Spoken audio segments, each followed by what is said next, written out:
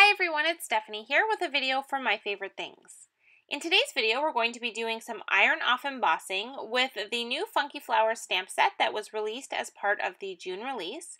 And to start off, I'm just prepping my cardstock panel here. This is a piece of smooth white cardstock, and I've taken my magic powder bag there and I've just kind of rubbed it over the entire piece of cardstock because we're going to do some heat embossing on here, and I don't want the embossing powder to kind of stick where we don't want it.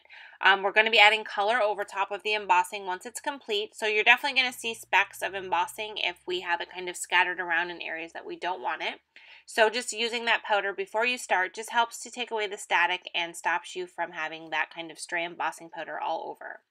So what I'm doing here is I'm using the stamps from the Funky Flower stamp set, and I'm using some of the flowers as well as some of the leaf images, and I'm stamping them onto this panel with Versamark ink, and then I'm adding white embossing powder over top. Now, you can stamp all at once, but using the Versamark makes it kind of hard to see what you're doing. So if you add the embossing powder after each time you stamp, you're able to see it a lot better because you can see that powder and know where you already have a flower stamped. It's not as easy to see it on camera. Like you can't really see it here unless I tilt it in the light like I showed you a minute ago there.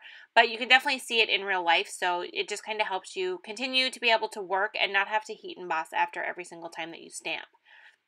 So I started at the very bottom right corner, and I'm just going to kind of work my way up towards the left top corner. And I don't want to fully cover this panel. I'm not trying to create a full entire background. I just want to have a bunch of flowers and leaves in the bottom right corner that kind of make their way up the right side of the card and the bottom of the card. So I'm just kind of picking the different stamps that I want to use and figuring out what will fit in what spaces.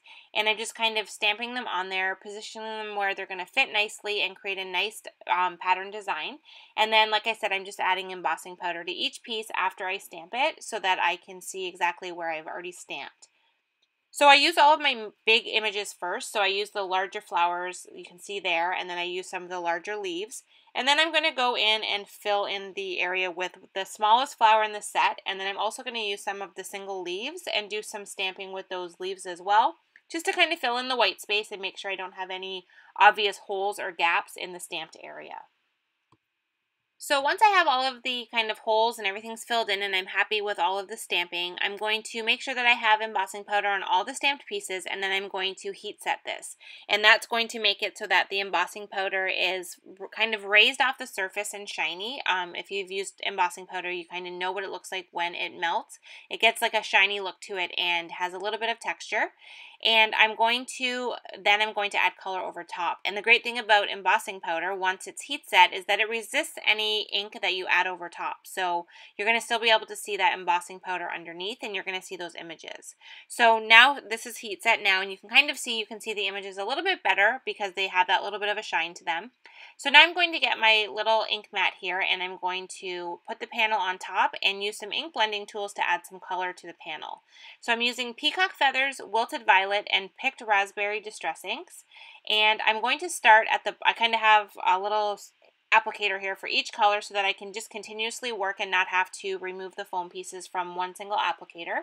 And I'm going to start at the bottom corner and just kind of start adding ink. Now you want to make sure when you're adding the ink that you're kind of lighter handed. You can always add more ink if you want it darker, but it's definitely harder to take color away if you want it lighter. So I always recommend starting with a lighter hand as you add the ink, and then just increasing your pressure if you want the color to increase. So I started with the purple first, and then I followed up with the pink color.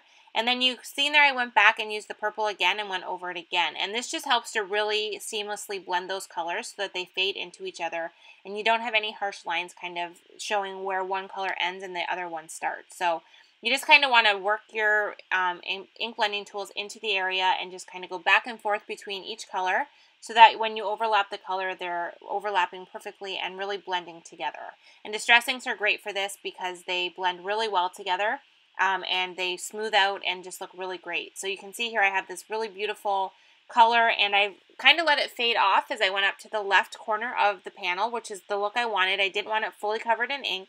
I just wanted it to kind of fade off and just really focus where the flowers are. Now I also am going to just add a little bit of water on top. You can see here I just spritzed a bunch of water on. And I have that panel laying on a paper towel, and I just folded it over, and that is soaking up the excess water. So you can see it's all over the paper towel now, and leaves me with this really great textured look.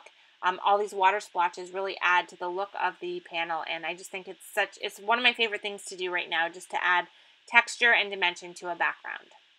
So now here's the technique for today's card. So now that we're all done all the inking, I want the white on the flowers to not be shiny and raised. I don't want it to look like it was embossed. I actually want it to look like it's just like a piece of pattern paper and it's all one layer. So to do this, you just want to put your panel onto something that's going to protect the surface below. So I just have it on a little cloth here. And you're just going to put a piece of typing paper directly over top of your panel and iron over top. So you can see here, because I used Distress ink and it was a little wet, I'm also lifting up the Distress ink. But I'm also lifting up the embossing powder. So it looks kind of cloudy right there just because I'm really making that embossing powder kind of spread out as I'm ironing over top.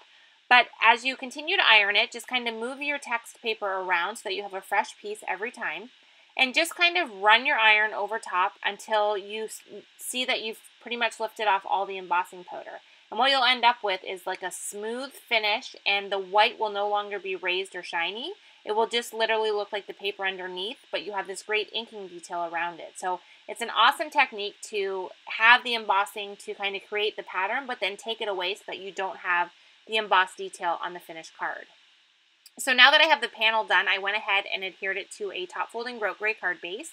And I'm keeping it very simple in design because I really want the focus to be on that colored background with those great flowers. So I just stamped the sentiment onto a little banner here. And then I adhered that directly onto the card base and finished it off with some clear sequins and silver stickles in the center. And then that's going to complete the card for today. So thank you so much for watching. I hope you enjoyed this video, and I will see you next time.